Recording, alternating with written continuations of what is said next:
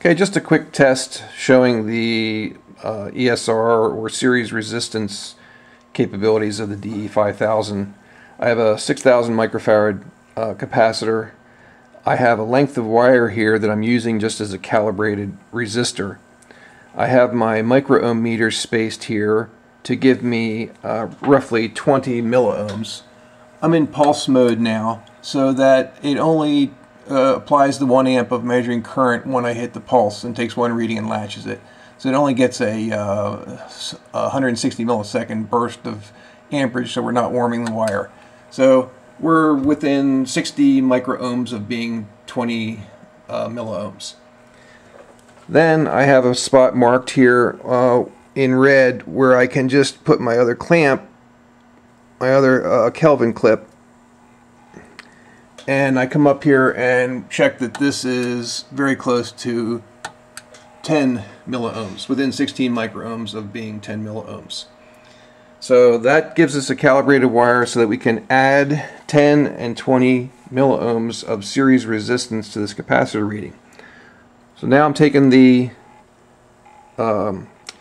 micro-ohm meter clips off, and we're coming over and putting the DE-5000 on, putting my plus lead. By the way, these are Kelvin clips. Even though they look like standard Pomona pinchers, they are Kelvin connections. There's a video on these if you're interested on the site.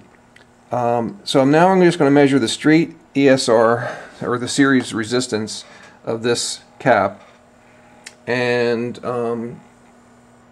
yeah, you'll see that that's roughly 59 milliohms, and it's pretty stable. It doesn't bobble much. So now, in theory, if this thing measures series resistance well, I should be able to just move down to my additional 10 ohm position, or 10 milliohm position, add it, and I should have 68 or 69 milliohms, which I do. So exactly 10 more milliohms of series resistance. And I come to my end where I was calibrated at my 20 additional milliohms. Connect there, and there we are, 79 on the nose. And then, just for a fun resistance measurement to see if we get any concurrence between my micro-ohm meter and my LCR meter, we'll connect what should be 10 milliohms. It is spot on. And if we come over to our 20 milliohm spot that the micro-ohm meter was right on, 20 milliohms. And if we come back to our capacitor, I got to put the right leads on. It's my positive lead down here. It's electrolytic, so even though it's very small voltage, we still should pay attention. And we come back on here, and we should get our 58, 59, 59, spot on. Just see if it's repeatable. Come down to our additional 10, should be 69.